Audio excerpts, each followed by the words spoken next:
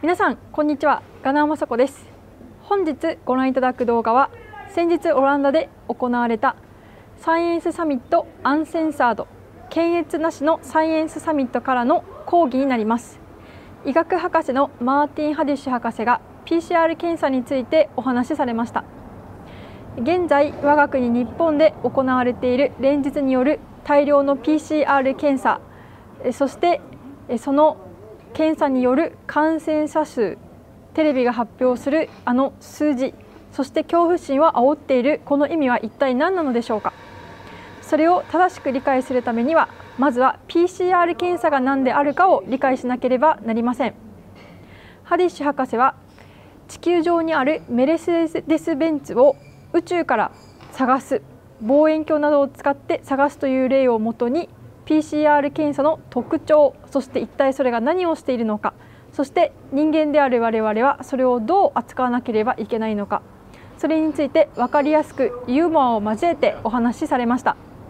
ぜひご覧ください。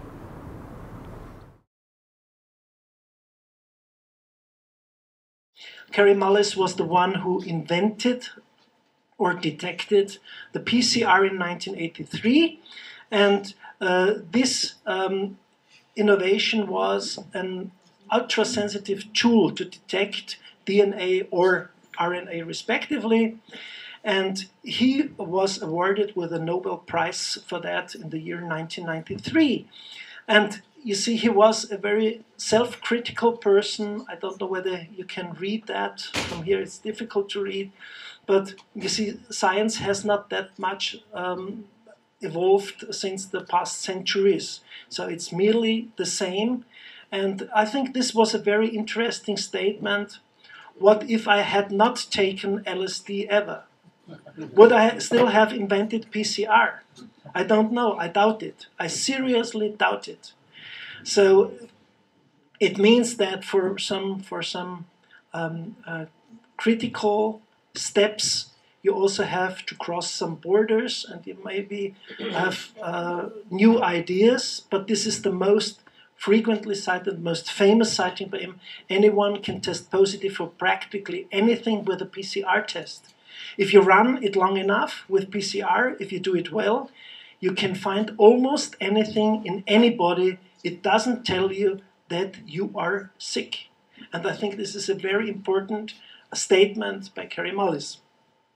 So, what is PCR used for? I double it up, and it's the only thing that the first step, you have to multiply it, and you have to change a single-stranded into a double-stranded, and then you have the same thing. But we should not forget what Kary Mullis said. We don't detect viable infectious agents, but just RNA or DNA, and maybe only just very little parts of it, and this with a very small amount. So the adequate question is not, can I detect a certain part of an agent, but the correct question in medicine is, will the test result help to safeguard the diagnosis of a disease? Because this is what we need in applied medicine. So it depends. I just wanted to show you that there's a shift in positives and negatives, correct or incorrect, depending on the prevalence. Yeah. So what does it mean? We have, what we want to know is, on the bottom line, the positive predictive value. Can I trust a positive result? Yes or no? And can I trust a negative result? The negative predictive value. And you see, if you have a prevalence of 1% in 10,000, you have 99 which are correctly positive and 99 which are incorrectly, which are false positive. You see here on the left side. So the positive predictive value is just 50%. You could flip a coin if you have a positive result. In the negatives, that's merely 100%. What do we learn about this? If you have a low prevalence, you can trust negative results, but not the positive ones. Yeah? Let's say we have a sensitivity of 100%. You know, pregnancy test, HIV rapid test, they have 100% sensitivity. So you don't miss a positive one. Yeah? But if it's positive, maybe it's incorrectly positive. Yeah? And there are additional citations on that. So the question, now coming back to our example, is how do we identify a Mercedes? And of course, we use the star. Yeah? Can you see the Mercedes star? Not yet, huh? Not yet, not yet, not yet. Maybe slowly, slowly. Yeah? Here it comes. But the PCR, yeah? This is of course by far more sensitive. And then you can see it, but what are we searching?